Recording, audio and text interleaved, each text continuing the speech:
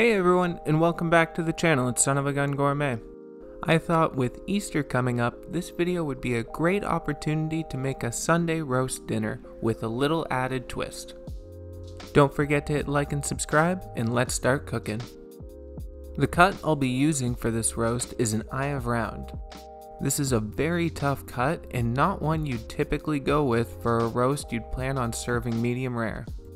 But with the right kitchen tools, we'll be able to make this cut extremely tender and keep it a perfect medium rare. Before that though, we have to take off all the silver skin and excess fat, leaving only the fat cap on top. Because this cut has very little marbling, it doesn't lend itself well to braises or slow roasting. That's why for this roast, I'll be cooking it in the sous vide. Now that it's all cleaned up, we'll season it with salt, freshly cracked black pepper, and a bit of garlic powder. Don't be shy with your seasoning. This is a large cut of meat and you want that seasoning to carry throughout the whole thing.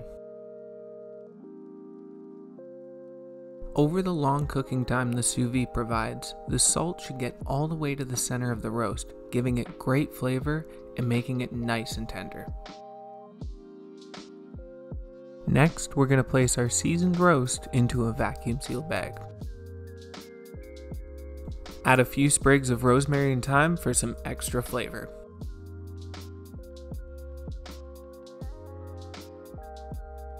Now we're going to seal it up to get it ready for the sous vide. I like to let it sit in the bag for a couple minutes to make sure it doesn't start to fill back up with air. If it does, either the bag has a hole in it or the seal didn't work and will need to be resealed. We want the temperature of our sous vide to be 130 degrees Fahrenheit. Set a timer for 31 hours and place the roast in the sous vide. When this timer has about 2 hours left on it, I'm going to start preparing the rest of the meal. One thing that you absolutely need to have with a Sunday roast is Yorkshire pudding. Yorkie batter is an extremely easy recipe. All it is equal parts egg, milk, and flour with a pinch of salt. Also, if you'd prefer, you can prepare the batter a day ahead of time and it will turn out just fine.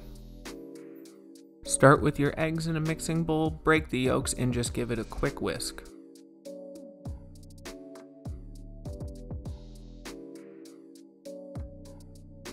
Next, add your milk to the eggs and make sure they're fully mixed before adding your flour.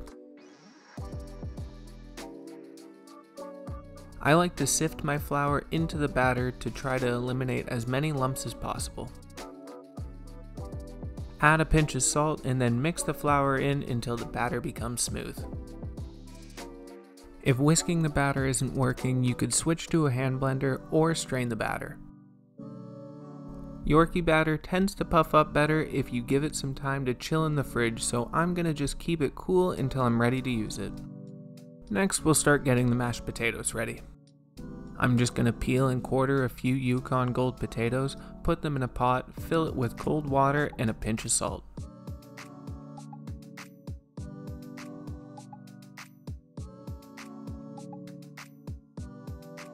Next, I'm going to peel my carrots and parsnips and put them into 2 separate pots. Cut each vegetable into large uniform pieces. You may notice that I'm not making that much veg and potatoes to go with such a big roast, and that's simply because this is dinner only for my wife and I, and we really don't want to have to eat enough sides to feed 10 people. Place the carrots into a pot of cold water with a pinch of salt and bring them up to a boil. And you're going to do the exact same thing with the parsnips.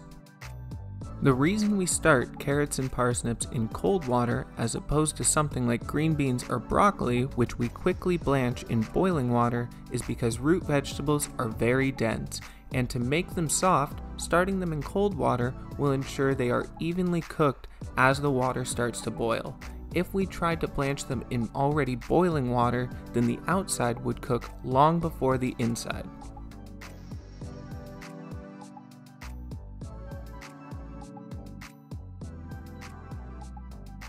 Once the carrots and parsnips come up to a boil, you could take them off the heat and strain them.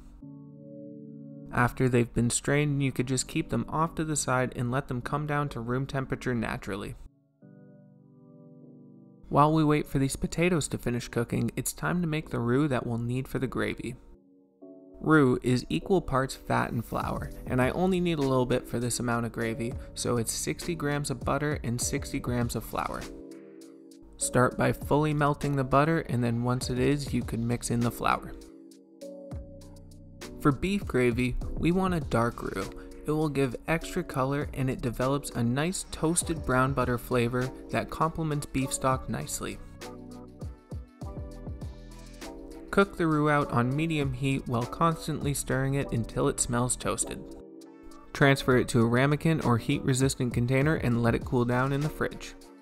For the gravy, I'll be using 2 cups of my homemade beef stock. I'll leave a link to that video in the description below, and we'll be adding to it half a cup of red wine, as well as a couple sprigs of thyme, and we'll let that come up to a simmer.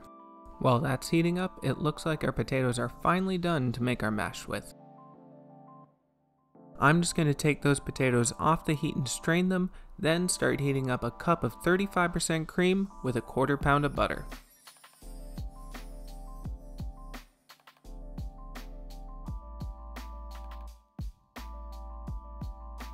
We'll let the cream simmer until the butter fully melts into it.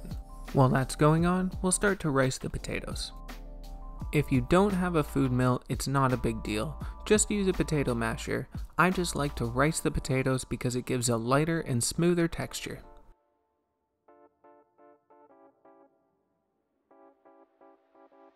And once all our potatoes have been milled, it's time to add in the hot cream and butter. If you really want to try to make your mashed potatoes phenomenal, try adding more ingredients into the cream and butter to infuse the flavor into it. Garlic, bay leaf, thyme, white peppercorn all work really well. Just make sure to strain them out when you add the cream. Season with a small pinch of nutmeg, salt, and freshly cracked black pepper, or if you happen to have it, white pepper. Mix the mash just enough until everything's properly incorporated. Then I'm just going to transfer it back into the same pot that I cooked the cream in to keep it warm while I get everything else ready. Now that our gravy's at a simmer, it's time to finish it. Strain the thyme out and transfer it to a new pot. Next, add your dark roux and whisk it in thoroughly. To prevent a lumpy sauce, it's important that you're either adding cold roux to hot liquid or cold liquid to hot roux.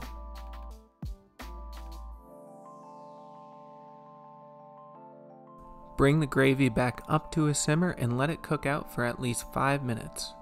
Stir it periodically to make sure it's not sticking to the bottom of the pot.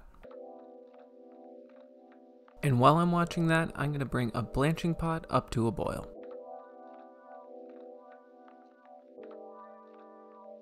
Season your gravy to taste with salt and freshly ground black pepper, then leave it warm off to the side until you're ready to serve.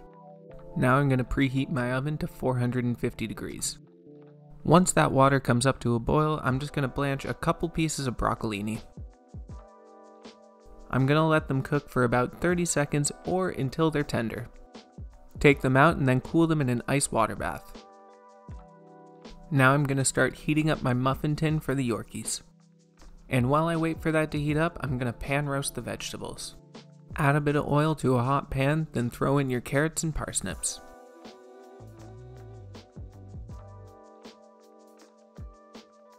Season them with salt and freshly cracked black pepper and let them get a bit of color.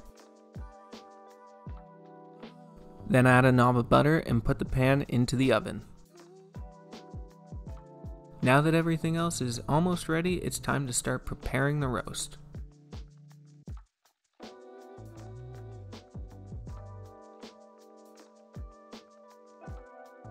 Cut open the bag and make sure that you save all the juices and add them to the gravy. It will provide great flavor.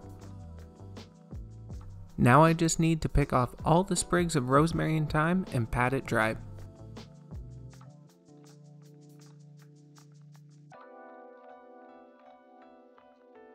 Once your vegetables have developed some nice color in the oven, take them out, put the broccolini in the pan, season it with salt and freshly cracked black pepper, and then toss them, put a lid on top, and keep them warm. Next, we'll get the Yorkies ready. Fill the muffin tin about a quarter of the way with vegetable oil and then put it back into the oven to get the oil nice and hot. Now that the oil is almost at smoking point, it's time to add the batter. Pour a quarter cup into each of the muffin tins, and as quickly as you can, put them back in the oven. Let them cook for 10 minutes at 450 degrees, then another 10 at 350, rotating halfway through cooking. Once your Yorkies are out, set your oven to broil, let it heat up, and then put the roast in. You're only broiling it to sear the fat cap, so it shouldn't take any more than 5 to 10 minutes. And the less time it takes to get that sear, the better, because remember, your roast is already fully cooked. And once you've given it a bit of time to rest, it's time to get everything onto the plate. And this roast turned out absolutely perfect, medium rare and more tender than a far more expensive cut, like a striploin or a tenderloin. So if you have a sous vide or have been looking for a reason to buy one, try out this recipe for your friends and family. I guarantee you it won't disappoint.